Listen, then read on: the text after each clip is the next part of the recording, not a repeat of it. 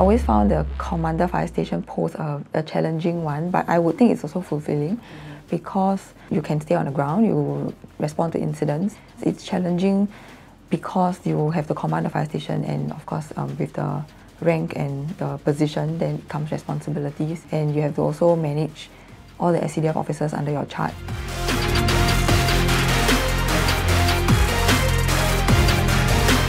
During training, they cannot differentiate between men and women, even if we are much smaller size. Again, because firefighting is teamwork. If a female is smaller in size, they can't carry so many things, then that's where the teamwork comes in. But basic requirements, carrying hoses, carrying our own equipment, which is already very heavy, that is something that we cannot afford to not be able to do.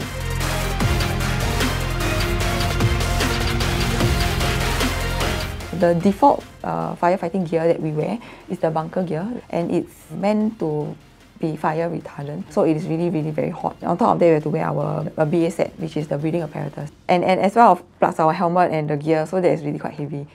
We then have to carry the additional equipment, which is either hose or the breaching, or depending on what equipment we need to carry and what role we are playing at that point in time.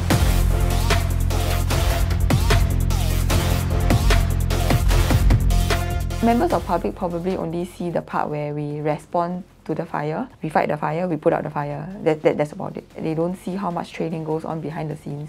On a daily basis, we also have to go and do operational surveys where we visit premises to get to know their layout, to familiarize the entire building.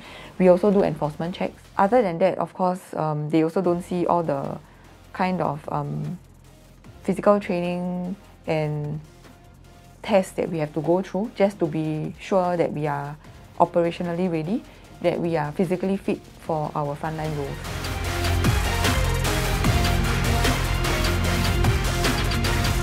Maybe being a woman, you tend to be a bit more empathetic and you can relate to people, or you at least try to express empathy. Maybe we are able to listen better, and then maybe from there we can work out solutions.